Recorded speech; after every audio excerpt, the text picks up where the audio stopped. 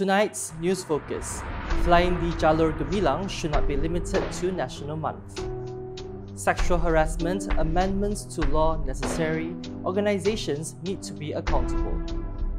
Dato Sri Lee visits location of fire incident in Riam, Miri.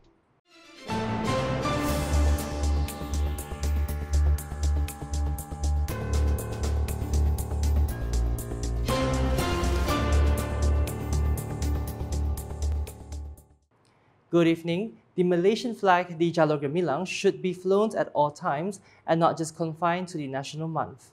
The Minister of Women, Family and Community Development, Dato Sri Nancy Shukri, said that raising the Malaysian flag is a sign of loyalty to the country, a form of patriotism that should be instilled in everyone.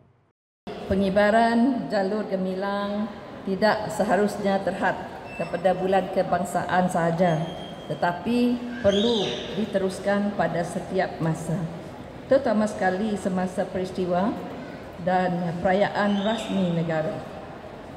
Namun, pastikan bendera yang dikibarkan dalam keadaan yang baik dan tidak lusuh sebagai tanda penghormatan. Apatah lagi kalau bendera Malaysia, pastikan ia tidak terbalik.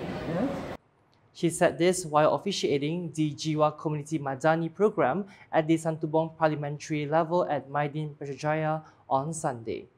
Therefore, the Santubong MP urged the people of Sarawak to fly the Malaysian flag at every premise, village, longhouse, and even on vehicles to showcase unity and support for the country's sovereignty. She also encouraged the continued support of the One House, One Jalur Gemilang, One R, One JG campaign to celebrate National Month and Malaysia Day.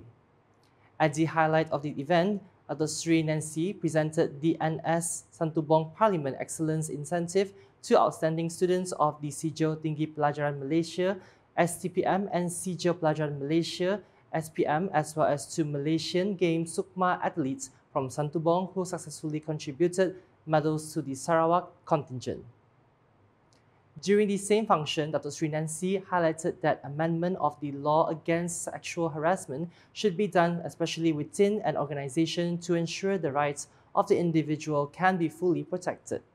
She said that the law related to sexual harassment is now only between individuals and not for organizations.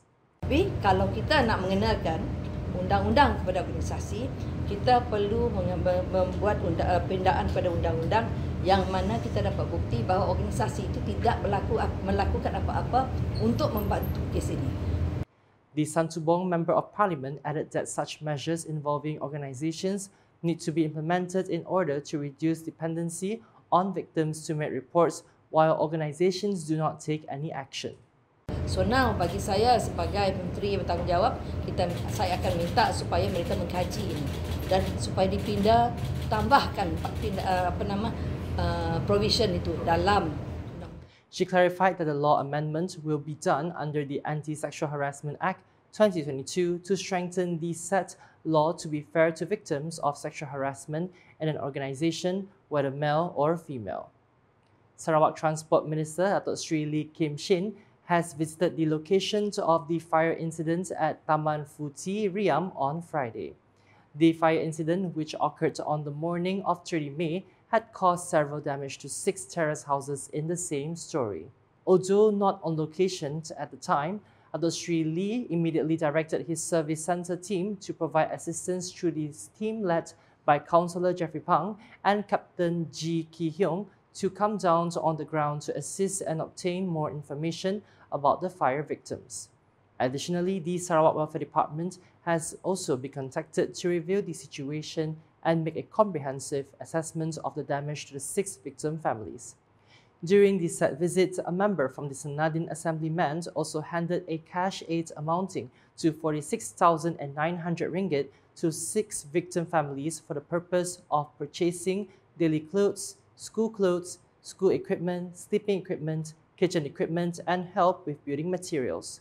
Dato Sri Lee Kim Shin hopes that such aid can be used well to help the families involved, especially in the context of repairing their homes. The Jelajah Agenda Nasional Malaysia Sehat ANMS campaign continues to drive the transformation of the nation's healthcare system from patient care to healthcare. Deputy Minister of Transport, Datuk Hasbi Habibullah, explained that the aim is to empower the public to take steps towards practicing self-care, including raising awareness about the health screenings for those aged 18 and above.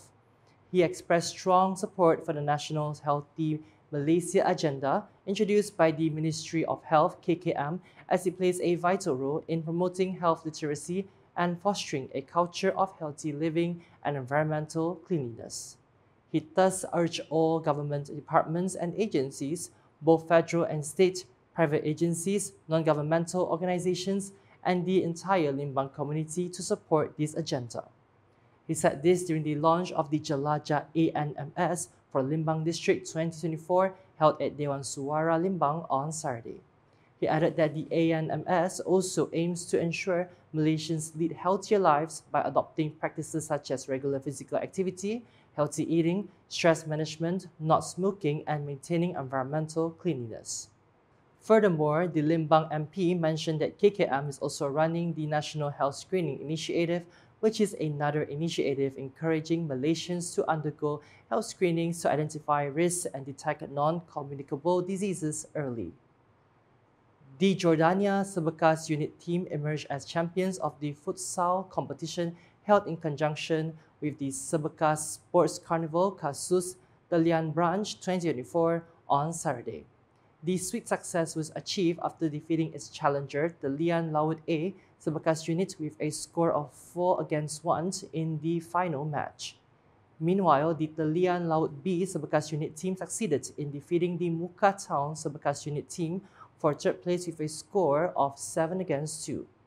The kick-off ceremony for the final match and presentation of prizes was perfected by an officer from the N57 Tellian Service Centre, J. Karam, representing Tellian Assemblyman Royston Valentine at the Tellian Village Futsal Court on Saturday.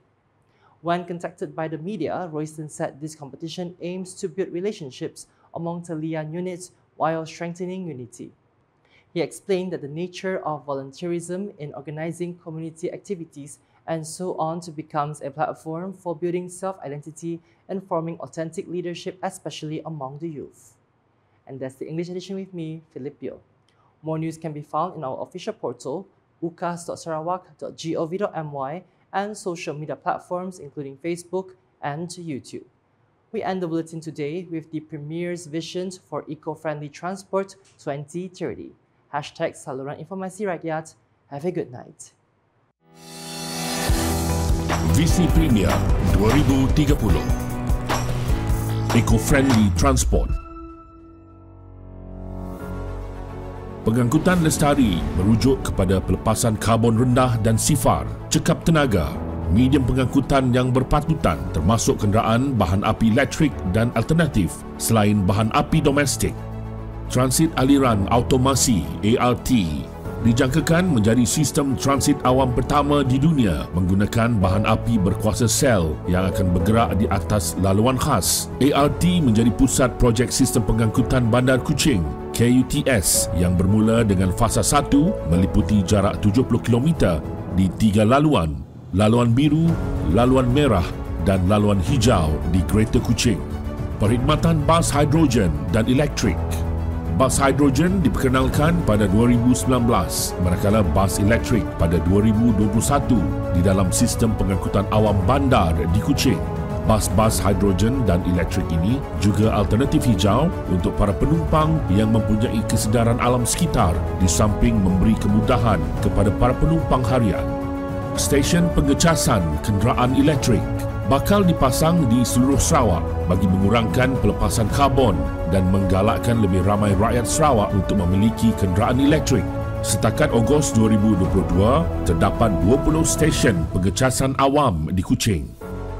Dengan kepimpinan Premier yang berwawasan, Sarawak akan menjadi peneraju di peringkat nasional, malah ke peringkat global di dalam pelaksanaan pengangkutan mesra alam. Visi Premier Sarawak Maju 2030.